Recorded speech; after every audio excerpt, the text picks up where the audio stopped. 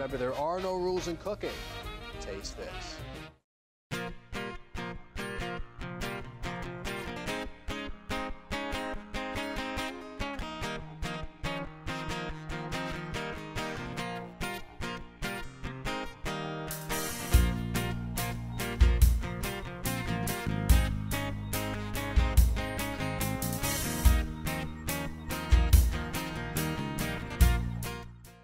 So this is the SR24. This is one of our coolest achievements from an engineering standpoint. This is for spring rolls. So SR24, we call it the SR for spring roll, and 24 because we can make 2,400 per hour. So great capacity and great engineering. So I'll walk through it. The first step that you're going to do is the whole thing of the SR24 you're making 100% from scratch. So the first experience that the customer is going to have that's probably new for them is actually making the pastry. Most people who make spring rolls by hand, in fact pretty much everyone who makes spring roll by hand, you have to buy the pastry. So you're kind of at a victim, you have to depend on the market to give you the right pastry sheet, which it doesn't always do that. So some people, they have to buy one pastry and then another one and they kind of tweak it for their recipe because there is some variance. So now the first great experience you're going to have, or the first revenue building experience that you're going to have as a customer, is you're going to make your own pastry. So we have our batter mixer right here, which is going to mix up the entire. It's a liquid batter makes the spring roll pastry. So you'll mix it up in here, and then this will feed directly into the machine. So the first step is we have the large heating drum, and it's just a big circle with heating. Heated on the inside. So as the liquid is coming up onto the drum, it's actually going to cook it. Okay, it's going to cook it just enough. All this stuff, as I'll show you in a minute, is totally programmable, so you can kind of tweak it a little bit. So the pastry is going to be coming up, and we have a blade here, which is actually going to take the pastry off in a continuous film, and we're going to put it onto the conveyor here, which, as you can see, is open. So that allows it to cool down. At this point here, you have your pastry that's coming off of the line, and it's cooled down, and then we'll go into the cutting process. So right now, this is the first benefit of automation, is that you have your own pastry. Very often what customers can do is they'll tweak the pastry. Everything on the entire machine is programmable. So from the filling to the folding to everything is programmable, including the pastry. So you can kind of, we can coach you through different recipes of pastries, different thicknesses. Very often that affects the texture of the final product of the spring roll. So you can make it thicker, you can make it thinner, you could heat it a little bit more, you could heat it a little bit less, and perfectly tweak it, and then kind of save those settings on the machine.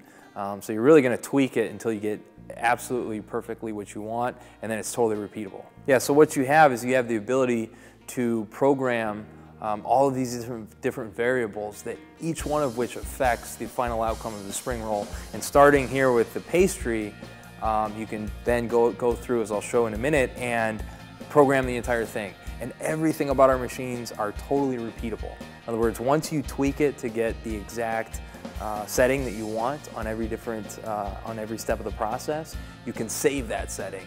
And then it's repeatable through basically a push-button interface. So a couple thousand an hour, 10,000 per day, $1 million over the course of a couple of months, and it's totally repeatable. And of course you can change it at any point.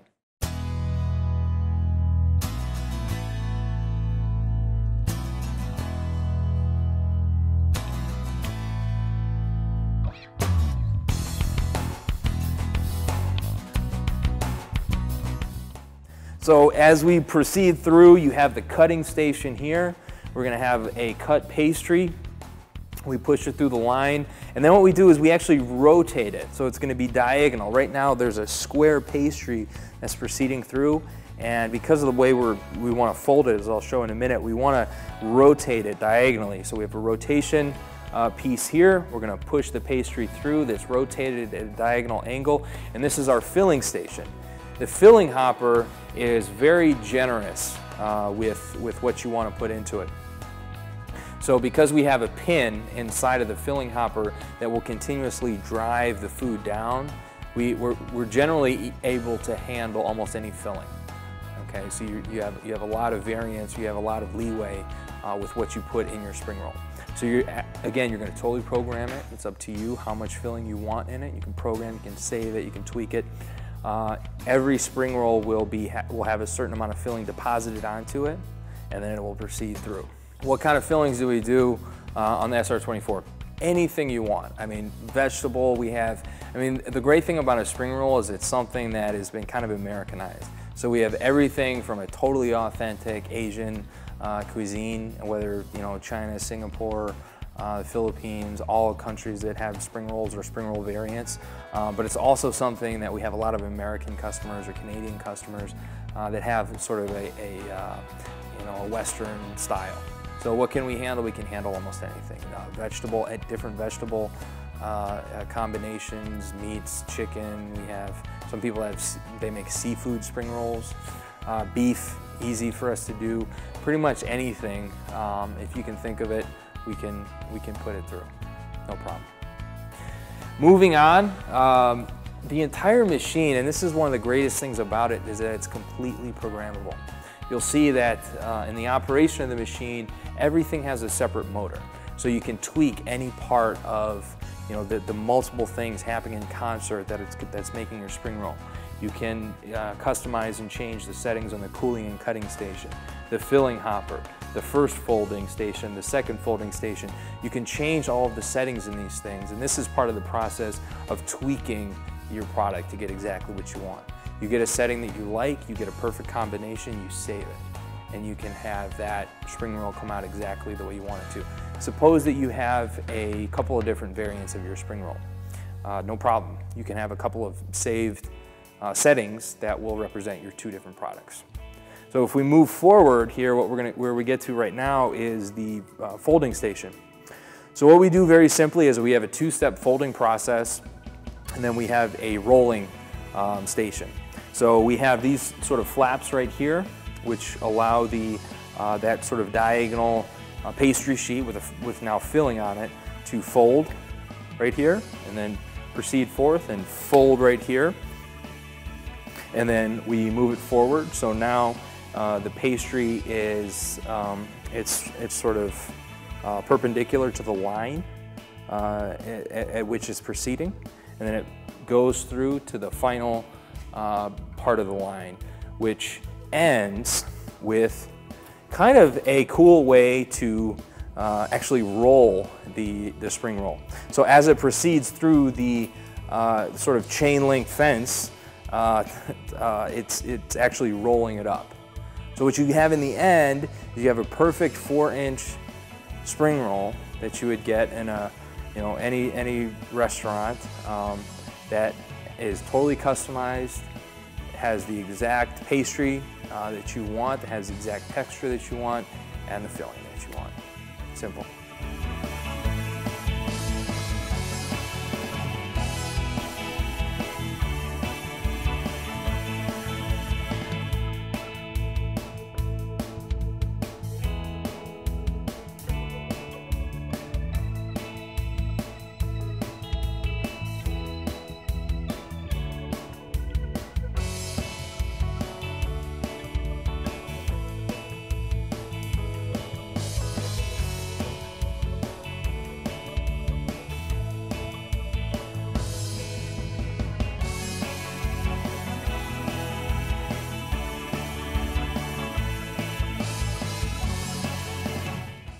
So now we're going to get started on our second recipe. Now you've heard of enchiladas, right? You've seen them in the supermarkets. You've been to some of the best progressive Mexican restaurants, and they've put a twist on things. I'm going to be doing my version of enchiladas, which consists of a very easy recipe using floured tortillas. But I'd like to talk about some of the products that I'm going to be using first. As you can see, I have some red beans here, in which I'm kind of getting my stuff together. but I'm jumping over here and I'm going to talk a little bit about what we got going on here. We're using La Morena products as a basis of our enchilada sauce. And then we're going to be using some Pecan Ridge plantation oil. We're going to be using some Spice World garlic. We're going to be using some Mother's Earth's dehydrated onions and Del Real Foods. We're using their carnitas, which basically is a fried pork. Incredible product. And we're going to be using all the ingredients that you have here and kind of bring together my version of an enchilada. So we have some beans like I expressed before. These are actually dehydrated beans. We reconstituted them in a little bit of hot water, and you can see they blew up nicely. Now we're going to put the rest of our stuff in there. Now we're going to add a little bit of garlic. We're going to add a little bit of this carnitas. Beautiful product. You know, not too much. I probably want, look, I'm a vegetarian, you know, by heart, but I love meat too. So anytime I'm going to do meat or pork or poultry, I'm doing half vegetables as well. So I like half beans and half carnitas. You can do whatever you want at the house. All right, so now we're going to put some of our sauce in here. And you see these beautiful chilies. Add a little bit of straight tomato sauce as well. And basically what we're going to do is move this around a little bit. Now my carnitas were pre-cooked and they're pre-fried last night. I always like them to sit a day or so, you know, overnight. We'll take a little bit of dehydrated onions and watch how this takes the flavor really to the next level. Now, we're going to give this a mix. We're going to let this continue to cook. And what I sort of like to do is put half of my cheese in here and half of it in the tortilla when I'm rolling it. I'm going to kind of show you what I mean right now. I will show you. So we're going to take our tortilla, right? We've all seen it. The only problem is they haven't really come out with a good gluten-free one yet, but hopefully they're working on it. But anyway, so you got your tortilla, and any one will do. We're moving this around. You see how the carnitas and the beans kind of take this to another thick level? And that's what, and the smell of this is incredible, really. I mean, we did nothing to this. Just put the basic ingredients, my friends, basic. All right, look, we said we were going to put some cheese in there, right? So we got jalapeno jack, aged cheddar, white cheddar. We got something called Szechuan cheese as well. I'm going to roll that in there. I just want it to be melted a little bit because I'm looking for the cheese to help bind it. Because keep in mind, we're actually going to be frying this over the pan. See how it starts to melt now? We're good. Let's not overkill this baby, all right? Now, we're going to take, woo! Man, we got the camera people drooling here. I think we're going to do 2 of these. We're going to roll this up, just like you would anything else. Food, that is. We got one. Now we got another one. Very nice, pliable, right? Get the ones with lard, they taste better. They're not so good for you, but all right, back down again. See what I'm talking about the cheese? Takes it to a whole nother level. Don't forget those chilies in there too. I'm gonna roll this baby up. Feels a little light, feels a little light. There we go. We're gonna roll it. All right, seam side down, and this is what we're gonna do. We got our hot pan here, right? This is the way I like to do it. Take your pecan oil. Make sure you get a good amount. Now seam side down is how we want to take this. Seam side down. Oh yeah, smell it. And what I like to do is get it crispy, smother it with some sauce that I made before. I've taken the sauce of everything I've just done here. I've added a little bit of cream in there as well. Take it to another level. And we're going to be throwing that in. You'll see exactly how we're doing this here. Now you do it seam side down because eventually you're going to get a nice crispy texture on the bottom of this. And then we're going to do it all around, all sides. And then we're going to layer some of the sauce over it. What makes this really good is it starts off crispy, but after the sauce has kind of sat on top of it for a while, you let it sit for like 5 minutes, it gets nice and soft, and that crispiness absorbs the flavor of this enchilada sauce. All right, good. You see what I'm talking about with that? Seam side down, right? Don't be scared to put a lot of oil in there. It's good for you. It's not going to hurt. It's really going to take your dish to the whole another level. We're going to give that another minute on each side. We want to get all the sides nice and crispy. You know, I remember I went to Mexico. I've been to Mexico so many times. Every time I go to Mexico, you go in a different area of Mexico, they make the enchiladas a lot different. Some of them make it with like a crepe. Some of them make it, I've had with a crepe and then a hard shell as well, which gives you like that crispy consistency. I've kind of taken both of those and made my own version here. Now this stuff will fry fast because of the amount of fat that's in the tortilla shell, which means that it'll burn quickly and crisp just as quickly. Just got another second there. I mean, if you wanted to take this to a whole nother level, you could easily like a melange peppercorn, white, red, and black, all over the outside of this baby. You could just, I mean, there is no limit. Like I said, the hotter the pan, you're going to see that we're going to flip this baby over. All right? We're just about ready to go now. Now, you're going to get some flavor all over the place. Take our spoon for a second here. What I like to do is take some of this oil and go right over the top, right before I take it out. Don't let your enchilada become dry at all. You'll thank me when you go to eat this crispy. Good. Now you're going to take your plate.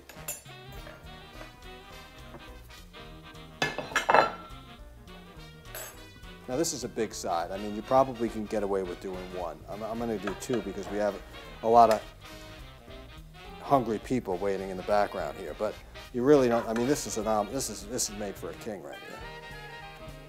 All right. Now we talked about that crispiness that we were looking to get, and we got it exactly. And we talked about this sauce that we really wouldn't have time on the show to make, but this is very hot. So what we're going to do is take the cheese and put it over the top.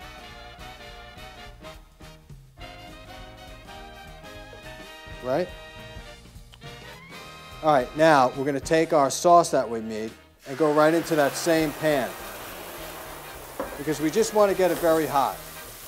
I mean, it's already cooked, but we want the flavor of that tortilla, of everything that went in the dish to come up. We want a very hot sauce to put on top of this. This is how I like to eat it. I hate when you're going in like to some of these restaurants, they make the enchiladas and the outsides are crispy, they're burnt, they don't have any sauce on it. This is the way I like to eat mine. Super, super hot, because we do want that cheese to melt itself. And you don't necessarily have to put this back in the oven to melt cheese. You can melt cheese with hot sauce and not have to sacrifice any of the outside shell here. All right, good to go. All right, with a spoon, we're going to be very easy, and we're getting every single area we can with this. Voila! I just heard somebody say, yee hey! Like I was in one of these, oh, this is beautiful. Mexico will be proud of this one. And I'm getting every single area of the tortilla. Because all I need to do is just let this sit for a couple of minutes and everything's going to bleed into this. Now if you notice, you see the cheese starting to melt already. You're at a huge disadvantage if you think the only time you have to melt something is throw it in the oven to kill it. It's really not the situation, especially this. We put more than enough sauce on there because you're going to need it, right? You got the carnitas inside as well. Perfect combination of flavor and balance. We're going to take a little bit of these peppers to garnish right on top. Woo! Right here in Mexico, they're saying, come on back. Come on back, Guadalajara. Puerto Vallarta.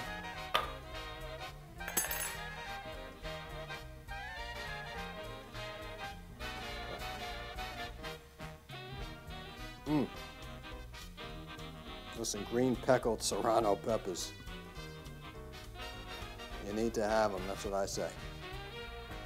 All right, Now, oh man, the heat, like the steam is like coming up from these peppers. I'm already almost starting to cough here. Put that in the center for a little garnish. And that, my friends, is what I'm talking about. Now, if you really wanted to take it to the next level, like if you haven't had enough, you take just a little bit of oil and you drizzle it over the top of this baby. And that added fat is really going to help this dish out. But it's a good fat. So here you have it, Chef Joe's version of enchiladas. Okay, and I'm taking the whatever you want to call old existing recipe, and I've kind of put it in a box and blew it up. Now this is the new version, and I find if you do exactly the way I did it here, this stuff is amazing. So here you have it, my version of the enchiladas with a twist.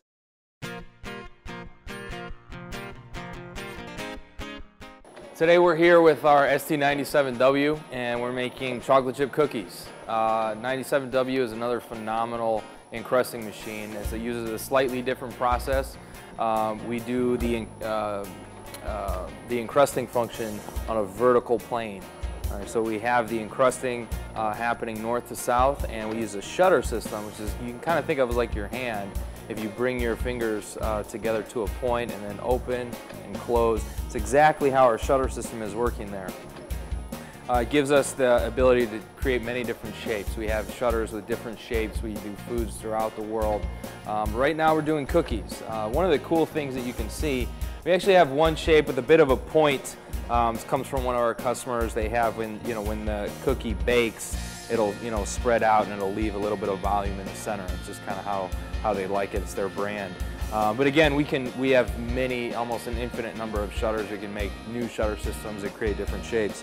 One of the things you'll really notice about the cookie is we use chocolate chips in here. Machines are, sometimes they won't let you have a chocolate chip, or it'll melt, or it'll be destroyed. And you can see with the cookie that you're making here, you can keep that recipe. Again, it's all all of our foods, we make them as if they were done by hand. So you can see a great cookie there, and ready to go straight into the oven. We have different processes. Some people will, take the cookie from here and they'll freeze it, and then they'll distribute it and bake it locally. They'll bake it right then and there and package it.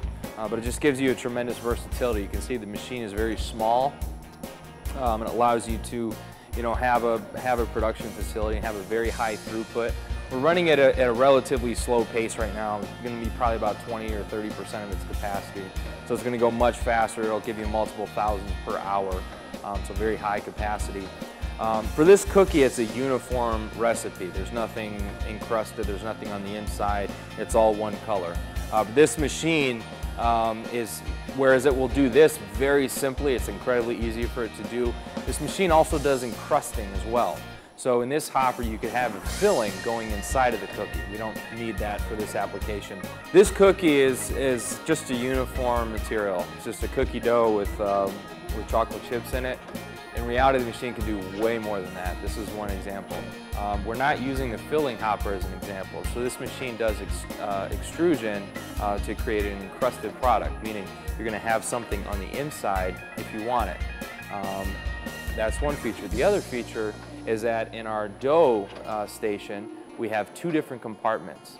And what happens in the process is that your dough, you can have two different colors, and the extrusion process will ensure that both doughs are entering the extrusion process evenly. So what happens is you'll have a cookie that has two different colors that's perfectly swirled. In the Middle East, as an example, a very popular application machine, there's a kind of cookie that's called mahmoud. And it's a two-color cookie, very brown and white type of color. And on the inside, there's a date paste. So it's an encrusted cookie, very popular application in the machine. You can see with the machine, you can start off doing something very simple, just a basic cookie like this. We have this particular shape because it's what one of our customers uses. But then you can grow as your cookie business becomes more and more popular. You can add something in the middle. You can change the recipe. You can add different things into it. Instead of doing chocolate chips, you can have other things going into it. You can have different colors. Very, very versatile for a very compact machine and a low-cost machine.